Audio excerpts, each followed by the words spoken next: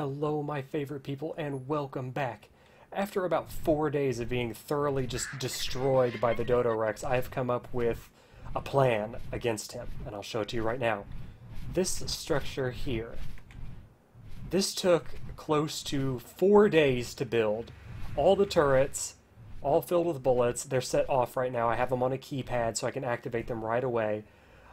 I figured out that with the mini battles of the Dodorex that I've had, you can kind of kite him. And luckily, he seems to spawn over by this yellow old green obelisk relatively frequently. So I've managed to kite him into this swamp multiple times when fighting him. So what my goal is to do is to kite him, get him stuck right here in this rock little area here, and just have these turrets eat away at him. We're just going to cheese him, because this guy is next to impossible to kill normally. I've lost so many dinos, it's not even funny. So what we have to do now is wait for it to turn night, hope he spawns in an area that's relatively close, if not right over there by the yellow obelisk, and we will, out of here, bugs.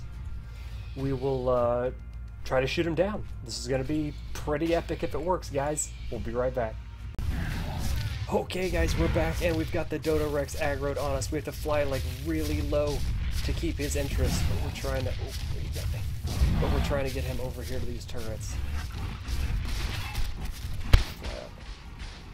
Okay. Now they're going. And we've got the neighboring tribe over here who's set up with some ballistas who are going to be blasting him as well. So he... Oh, he's not got the turrets firing on him right now. Oh, yeah, he does. Yeah, he does. Okay, turrets are going. Neighboring tribe is firing ballistas in him.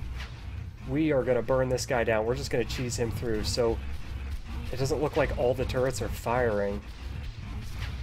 That kind of sucks. I might need to get him moved over a little bit to the side. But once we can get most of these turrets hitting him, he should go down relatively quick. I'll speed up the video for you guys right now.